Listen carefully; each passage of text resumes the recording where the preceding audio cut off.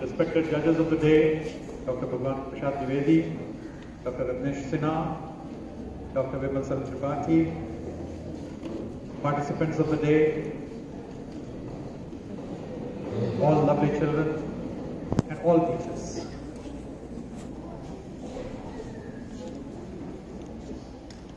We all have just now witnessed debates on two burning topics. And before the break, children took part in speech competitions on cleanliness and on the utility of plastic.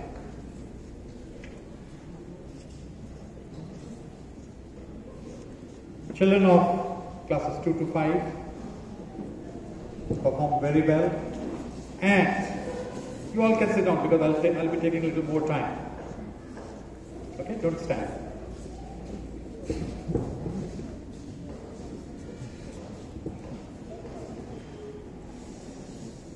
So many things are there in the mind. I don't know how many things I'll be able to put across. While listening to your debates on the two topics, my memory took me back to nearly 26 years before, somewhere in 1994, when the new interactive approach was introduced, and one of the tasks given in the main course book of class 10 was to divide the children in groups and assign them with the task of preparing their own skit on the given topic. So the class was to be divided into, according to the number of strength, maybe 5 groups or 6 groups. I was very apprehensive whether the children will be able to perform or not.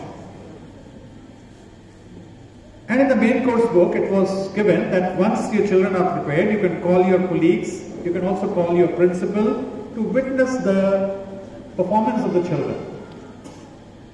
So as I told, I was a little apprehensive whether my children will be capable of preparing a good skit on their own and then performing it. But I was in for a pleasant surprise, because when the children prepared it and when they performed it, I was really impressed, my colleagues were impressed, my principal was impressed.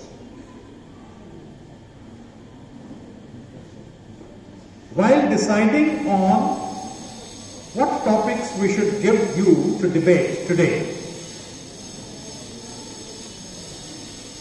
we, the teachers, the in-charges, were a little doubtful whether our children will be able to debate on these two topics especially, CAA and removal of 370 article.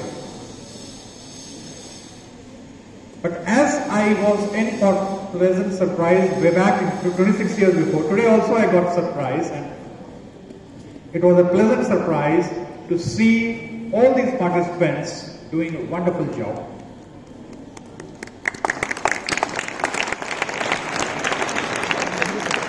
So thank you children, thank you all the participants for updating us so well. Now, particularly this group of children, classes 6 to 8, 6 to 9 and 11, I'm sure, I was observing you also today, that compared to previous debates, today your listening skills were put into right use. Majority of you were listening, because the topics were very interesting. Dwivedi sir and Ratnesh sir also in their speeches, they have briefed us with their opinions. the analogies of what Dwivedi sir gave the analogy of the snake, killing of the snake by the mangoose, Nebula. That how we get mistaken at times when we see things temporarily, but when we see the same thing on permanent basis, our opinions change. Similarly, a wonderful analogy of floods, troubles brought by the river, the revolutions given by the minister were also equally wonderful. But if we will not have these floods, our fields will not be filled with the right soil. When rivers get flooded and when the floods get over, we are left with fertile soil also. The floods bring in along with them beautiful fertile soil which helps us to cultivate and grow beautiful crops. And after the rains, we also have a beautiful season of spring. Spring brings us, shows us the glory of nature.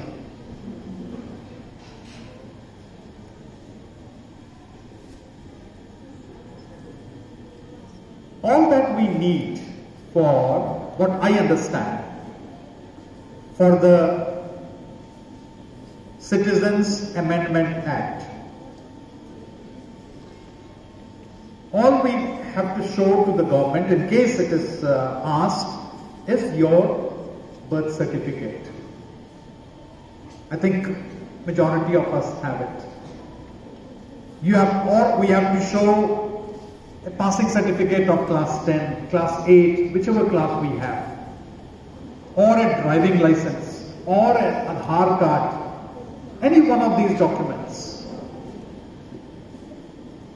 And more so, if we are having none of these articles, none of these cards, certificates, maybe there is a very poor person, maybe a person living in a remote place who has not made any of these things. He doesn't have a birth certificate, he doesn't have any, he hasn't been to a school, he has not got himself into Aadhaar card, or he doesn't have a driving license. All that he has to do is bring 3 witnesses who can certify that yes, they know him or know her.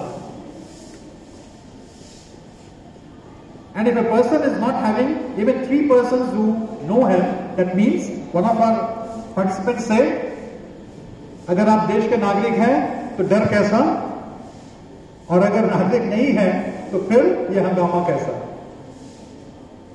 Why are you bothered?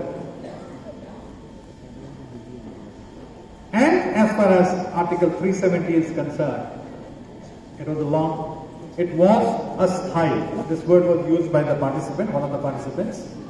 That is the key word. It was brought into use only on temporary basis, which was to be removed. As far as debating skills are concerned, we always keep these 2 prizes separate, for and against. You all know this trend DPS Nigai follows. Because with the given topics, it is difficult at times to think against the motion. So those children who prepared against the motion, it was difficult for them, but still they tried to get their points.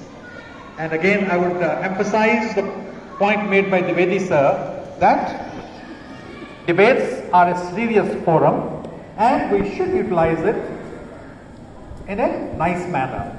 We should not convert these forums into an entertainment forum.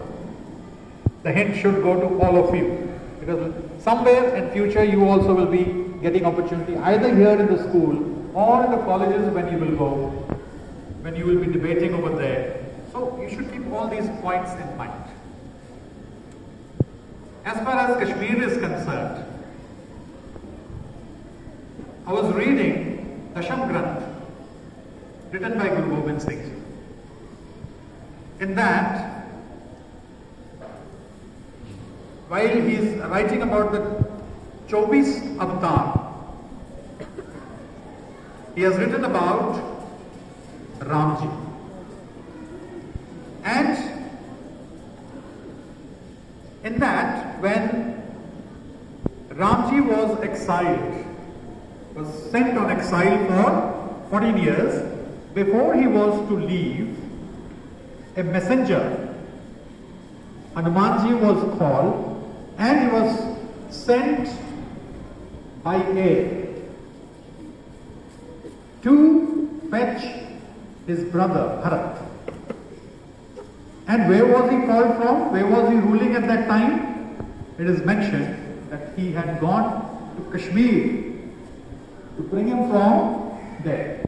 Bharat had come and requested Ram not to go. Later, Laf and Kush, you all know, they were the sons of Ram. It is written in Dasham Granth that Kush ruled over Kashmir, and Laf's descendants came down to Varanasi, where they studied Vedas. They became Vedis. So Kashmir has been part and parcel of our country long, long before. Removal of this article will help us to come closer, and naturally, in all these years of more than 7 decades, companies were not able to go and establish themselves over there. Now things will open up and the localites will surely benefit. Of course, one of the doubts or one of the questions raised during the time of independence was that if we allow many people to come in, Kashmir will get polluted, the valley will become polluted and its beauty will be lost. But that will not happen. If Kashmir is beautiful, was Singrauli not beautiful? Singrauli was also beautiful. It was full of forests. It had its nature's bounty over here. Damanjodi, where Nalco is functioning, where HAL is functioning, if you happen to go there, you will find it far more beautiful. I come from Sonagada area, Koraput area. It is one of the most beautiful places of our country. When we think of a place to visit, we go to Goa, we go to Nainital, we go to Shimla, we go to Darjeeling. But there are so many other places of our country which are very beautiful. So there too, companies went, established themselves, and the local people were benefited. Here also you see our example of Singrauli. The land houses got the jobs, got the money. Of course, when we are going in for a sustained development in these places, similarly, sustained development will take place in Kashmir Valley also. And as Sinha sir pointed out, that the flood situation may last for a decade, 15 years, 2 decades, but ultimately it will see the result, it will give the result. And you all will be witnessing the benefits of these decisions in the days to come.